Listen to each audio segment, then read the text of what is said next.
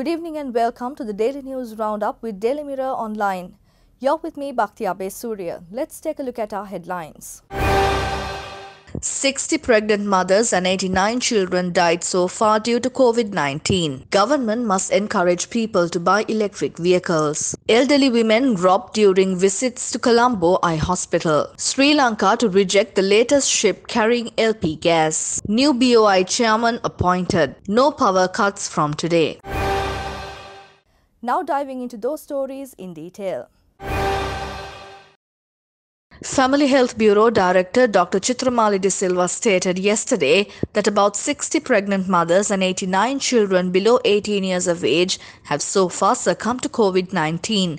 Addressing a news briefing at the Health Promotion Bureau, she stated that all the deaths of pregnant mothers were in the third wave.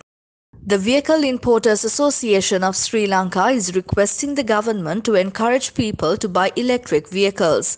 They said the future of vehicles will use electricity as an energy source.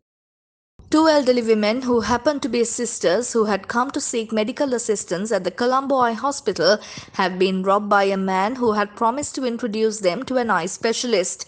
Two sisters, residents of Vaga in Padukka, had come to seek medical treatment and said the earrings they were wearing were robbed by a man who had tricked them. The latest ship that arrived in Colombo with LP gas for Litro Company does not comply with the required level of ethyl mercaptan, and because of that, the authorities are considering to reject the stock. However, the technical committee was scheduled to meet this morning to take a final decision in this regard.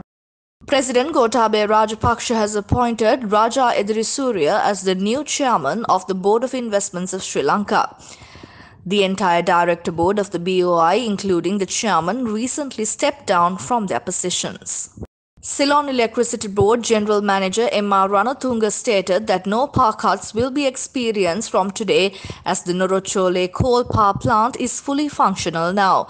He also stated that the power plant is supplying 300 megawatts of operations at full capacity. Therefore, there is no need to have any power cuts other than sudden breakdowns. For further details on the stories, visit our website www.dailymirror.lk.